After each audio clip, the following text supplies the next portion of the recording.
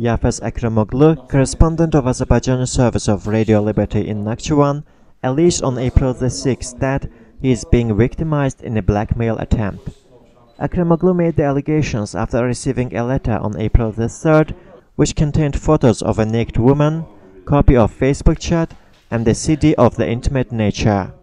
The next day, an unknown man called me and introduced himself as a representative of Nakhchivan's Ministry of National Security. He acknowledged the package was sent by his ministry and demanded me to stop preparing negative materials about Nakhchivan. He even offered money, but I refused to take it, said the journalist at the press conference in the IRFS press center on April the 6th. The journalist stressed that the Nakhchivani authorities are worried over his journalism, as all his stories deal with human rights violations and power abuse committed by local government.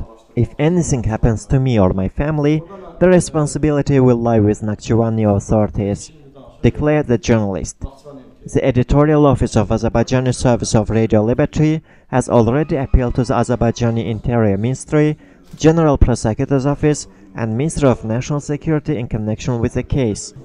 In her turn, investigative journalist Hadija Ismailova said that the Azerbaijani Interior Ministry, General Prosecutor's Office, and other relevant agencies will also bear responsibility if they fail to ensure the journalist's and his family's safety.